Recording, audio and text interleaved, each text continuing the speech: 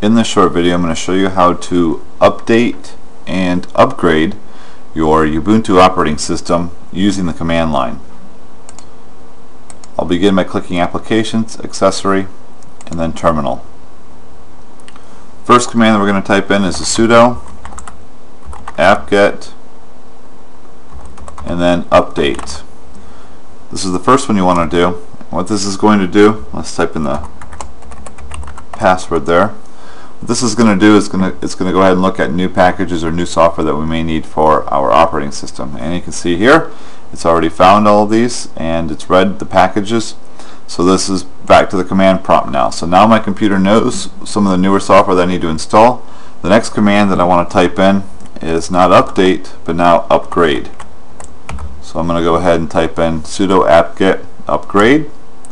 And it's going to go ahead and download, or ask us now if they want us to download and install these packages or applications. I'll go ahead and hit yes, press enter, and we're going to go ahead and wait. If you look here, it says 0%. It's downloading my packages now, and it gives you, there we go, the time estimate, about 17 minutes here on my computer currently.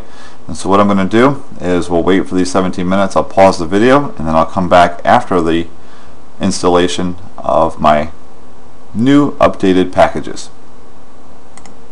Alright, after about 20 minutes my computer has finally downloaded all the packages and then installed them all.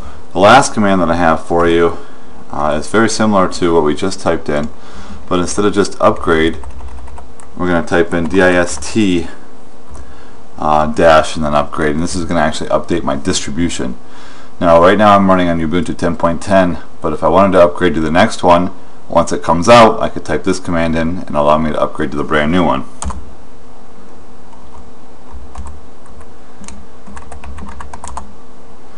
So I'll go ahead and type in the password, and you can see there are some new updates to the actual distribution itself.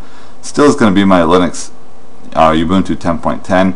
However, I can go ahead and install the most up-to-date distribution information to my package. And I'll let this go ahead and download and then install.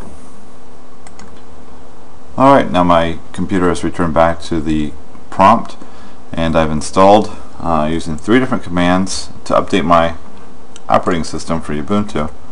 The first one being the sudo apt-get update, which you can see right here. That was the first command we used. Second command is going to be the upgrade, so sudo apt-get upgrade.